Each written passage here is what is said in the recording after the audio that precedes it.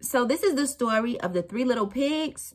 When the big bad Lamb of God, okay, Jesus Christ comes to blow on these houses, okay? If you say you're a Christian, you say you're a follower of Christ, then your house ought to be built that way. It ought to be built on a firm foundation. So guess what? The Lamb of God, okay, the big bad Lamb is going to come and blow and see what you got going on. So we all know that the first house, it was made of straw. We all know that when the big bad Lamb comes to blow on that house that's made with straw, it's going to what? It's going to crumble. It's going to fly away. Okay. It's going to be blown here, blown there, listening to every wind and doctrine. That's what the word says, right? Do not be blown by every wind and doctrine. It's too many people out here listening to too many people who are not speaking Jesus Christ. Okay. So you need to be very cautious to not build your house with straw. So then we have the second pig, right? The second pig, he built his house with some sticks. Okay? He said, oh, okay, I'm better than you a little bit. Okay, brother. You built yours with straw. I'm going to build mine with some sticks. Okay, he gathered these sticks together. The big bad Lamb of God came and said, oh, you a Christian? Okay, let me blow on your foundation and see what it's looking like. And guess what happened? Them sticks, they began to what? Break and crumble. Okay. So do not build your house with sticks. That's y'all who are, a firm believer in Christ, but you break under pressure. Anything bad happens, you just start breaking down.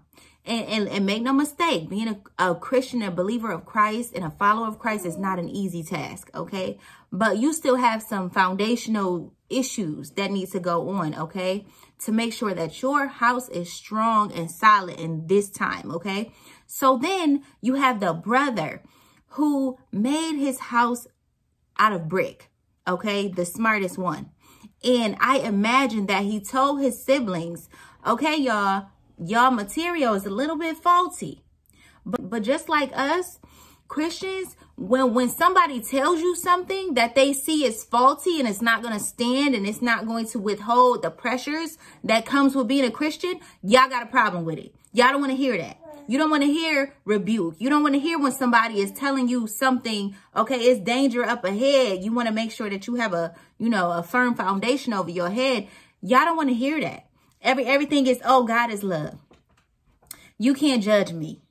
And I imagine that these two brothers who made their house out of straw and out of sticks said, you can't judge me. You don't know what God is doing in my life. And then guess what? When the big bad Lamb of God came and blew on your house, you saw, oh, okay. Now I see why my brother built his house with brick.